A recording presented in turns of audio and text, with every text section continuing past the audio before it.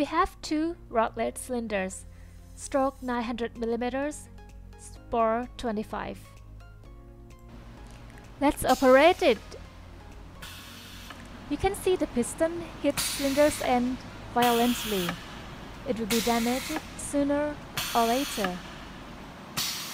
You might adjust the speed to reduce the impacts, but the cycle time will also increase. Or install a shock absorber, but it's costly, troublesome to install, and must be replaced periodically. How to solve those problems? How to reduce the impact with maintaining the speed and cycle time? How to get rid of troublesome and costly shock absorber? I think we could solve the problem if we could control the speed of cylinder variably as we drive the car or motorcycle. You would never stop your car or motorcycle by hitting the wall or pillar. You would gradually reduce the speed with controlling accelerator and brake, right?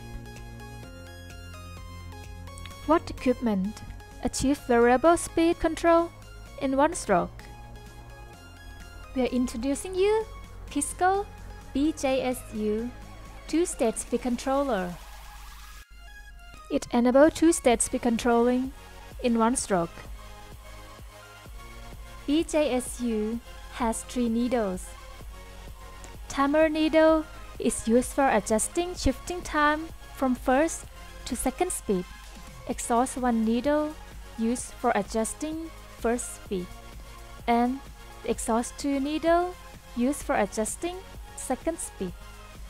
Each needle have different lock nut color, so you can easily identify the needle. Cylinder A is controlled by BJSUs, while cylinder B is running with normal speed controllers.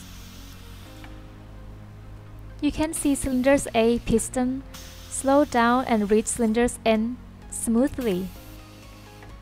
Also, cylinders A can run faster than cylinders B. With BJSU, you can shorten cycle time, reduce sounds and shocks, and prolong lifespan of cylinders. For more information, please visit PISCO website.